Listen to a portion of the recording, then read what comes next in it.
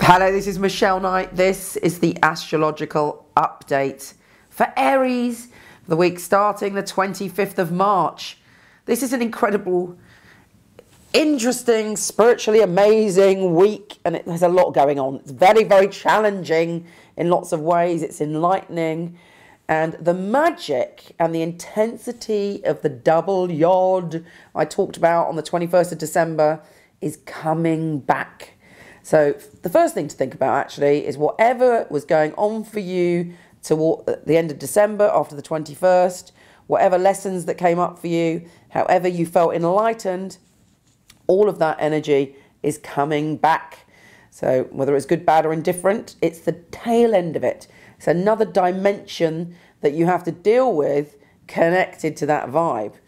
Now, if that wasn't enough, we also have on the 27th a full moon. Full moons are peak emotional experiences. We may have intuitions, we may be oversensitive, we may be very emotional, or they can be very positive, depending on if you tune into them in the right way or what your lesson is connected to them. And for you, the lesson is all about relationships. Your focus is on relationships. There should be a peak experience on the 27th, or a revelation connected to relationships. And on the 29th, Sun, Venus and Uranus are all conjunct in your sign. And you're feeling as if you are changing and transforming and growing. And this is leading up to the week getting more and more emotional, because on the 29th, the Moon and Saturn is the planet of responsibility and the Moon is the planet of emotions, are conjunct in your 8th house, which is all about obsession, desire, sex, death, money, and all stuff that can make us feel very primal. And the good news is that's trining Mercury, the planet of communication, in the position in your chart, which is about spirituality and enlightenment. So you have the opportunity to really deal with a core issue and communicate it to someone and to transform it in some way. And that's also sextile Pluto, the Lord of transformation, who we don't like to mess with, in your career sector. So there's some big shift in all the energies in your life that week, or this week rather, and you're like, whew, you know, this is rather full on. But it is, you're a warrior, you're an Aries, you know, you're the one that toddles forward in a fearless fashion.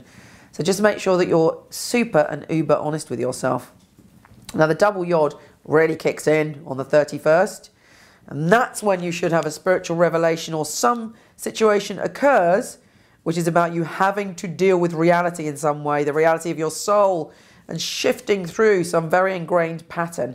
Very, very powerful stuff. Not one to be sniffed at, one to be embraced, and to pay full attention to whatever comes up for you at the end of March and the beginning of April. Also, Sun and Venus are conjunct in your sign, fabulous news, but it's squaring Pluto in the 10th. So it may be that you really just want to feel love and you're letting work slip in some way, or there's a transformation connected to your career and a lover is really supporting you or helping you in some way. I can't tell you how profound this week is. I can't exactly tell you how it's going to manifest for you, but all I could say is be vigilant and open your heart up, be compassionate for yourself and other people this week, and all should be well. Let me know. I'm an Aries too, so I'm with you on that one. Take care, and I'll speak to you soon.